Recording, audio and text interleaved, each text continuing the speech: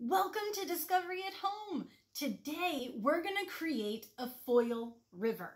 Now it's going to take some engineering, but all you need is a long piece of foil, a bucket of water or a larger bucket of water, and then a cup for us to move the water from the bucket to the starting point.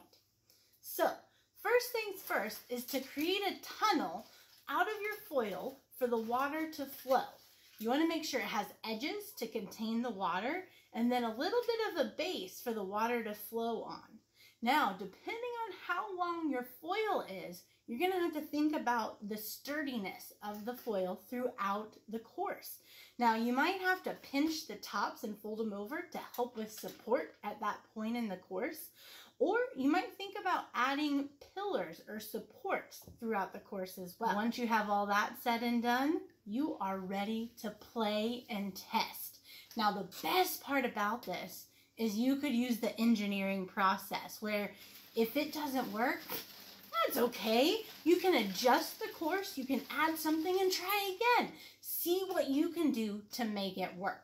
Happy engineering. We're excited to see what you come up with. Thank you. Thank you. Thank you. Thank you, Evergy. Thank you to Evergy for making Discovery at Home possible.